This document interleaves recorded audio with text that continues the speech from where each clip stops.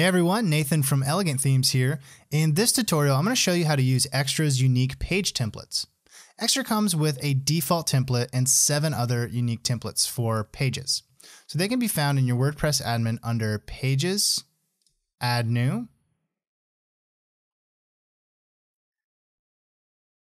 and in the meta box titled Page Attributes under Template.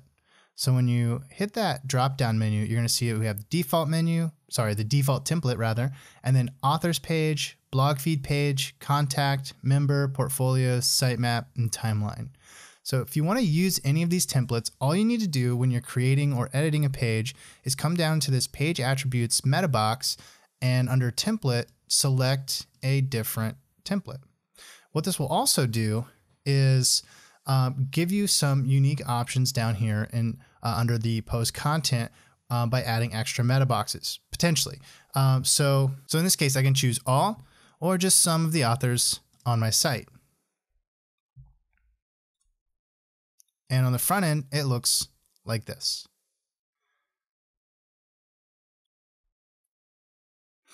So the next page template is the blog feed template.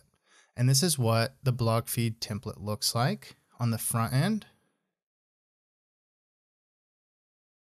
And on the back end, all you need to do is select blog feed page. And you'll get the blog feed page template options down here. And you can choose to display in standard or masonry style. You can choose which categories to display and a combination of them or all. You can choose how many posts per page, change the sorting method from most recent to most popular or highest rated, change the sorting order from descending to ascending. You can choose to show author, show category, feature image, ratings, or content excerpt or full content. You can also choose to turn the date on or off, as well as change the date format. Okay, the next page template that we have to look at is the contact page. So here's what the contact page looks like on the front end. And on the back end, when we're creating it, we just select contact page and we get the contact page template options here. We can put in a new address for the map and we can title the contact form as well as select an email for submissions to be sent to. All right, next up we have the member page. So the member page, when it says you are already logged in, is going to look like this. However, it's going to be a sign up form when you're not logged in. So let me go ahead and open a window real quick that is not logged in so you can see what that's going to look like.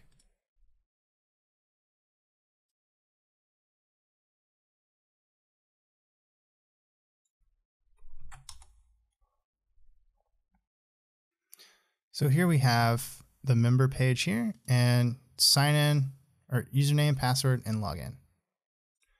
All right. So next we have the portfolio page. So the portfolio page, when it's selected in the back end, it's going to give you the portfolio page template options. And you can choose which project categories you'd like to display. You can also choose to hide project titles or hide project categories if you'd like. Now on the front end, it's going to look like this.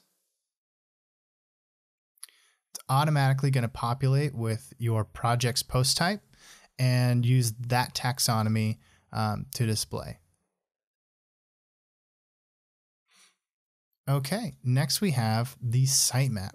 So on the back end, when we create a sitemap, we're going to be presented with sitemap page template options.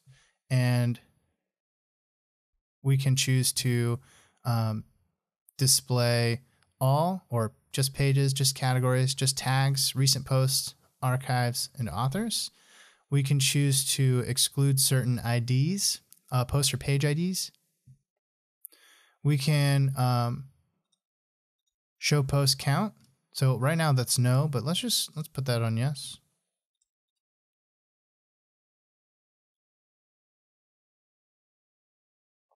We can choose to show post count.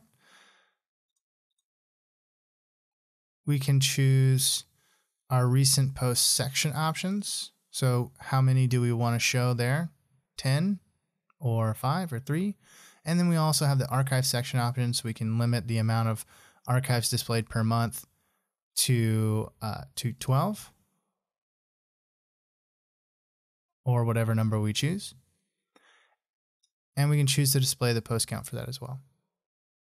Finally, we can choose to select all or none or a combination of the authors. On the front end, it's going to look like this.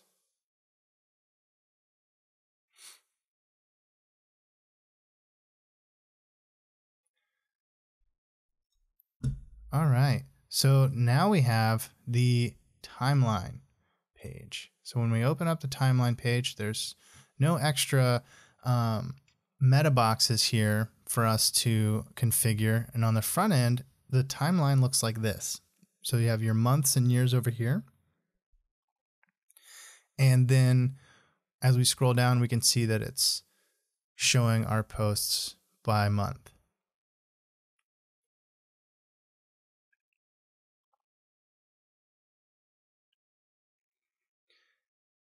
And last but not least, let's just take a peek at what our standard template looks like. So we have 3 options for our default page template here. We have right sidebar, left sidebar, and full width.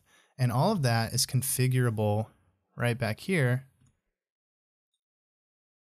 in extra settings. So when we have default template, we can go down here to extra settings and we can choose right sidebar, left sidebar, or no sidebar. And that's available for all of these templates.